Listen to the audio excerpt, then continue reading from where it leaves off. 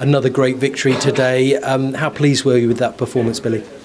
Yeah, we're really happy with the performance today. It was a great effort from us. 4-0 up and then 4-1. We're a bit disappointed with the goal, but that's something we're going to try and eliminate over the course of the season, is try to concede less goals.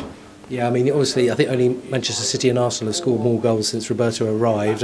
What's it like playing in a team like that just wants to keep creating chances? It's really good. I mean, we try and be on the attack every time, or build up players for the end goal, which is to score. So for us, we know what we have to do in the pitch and we train it every day, so it's working. We were a long way away from it, but just how good was that Kaoru Mitoma run and score?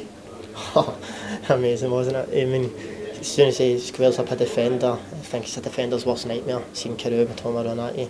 He's got the ability to go both ways, and today that goal, I think it went past 3 players or something, and slotted it in the net. It was a great finish. What about you today? Really influential in the heart of that midfield with, a slightly different combination with Pascal.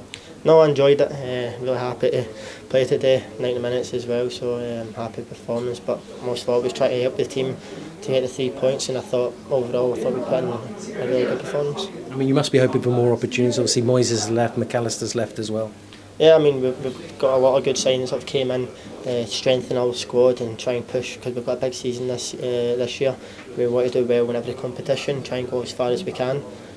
So we're going to need to rotate, but to be called upon, you need to be ready. I mean, you're working on partnerships and new players coming in. It takes a little bit of time, doesn't it? Yeah, of course. We had it in pre-season, working on partnerships, and today, like, it changed in the formation a little bit for the players who have come in from last week who weren't playing. So we all know what we have to do, and it's trying to help the new signings as well to do that. Last season it was 3 wins and a draw in the first 4 games. It's just a case of keep maintaining this momentum, isn't it? Yeah, we want to keep winning games. That's the aim for us, to win as much as possible. Of course, it's going to be tough some weeks. We know that, and we have to just keep going as a team and give it 100%. West Ham, another side that were in Europe last season and went all the way. It will be a test, won't you? But we're back-to-back home games now for you. Yeah, it'll be a tough test. West Ham always a good team to play against, always strong, hard to break down. So another good test for us, and we're looking forward to it.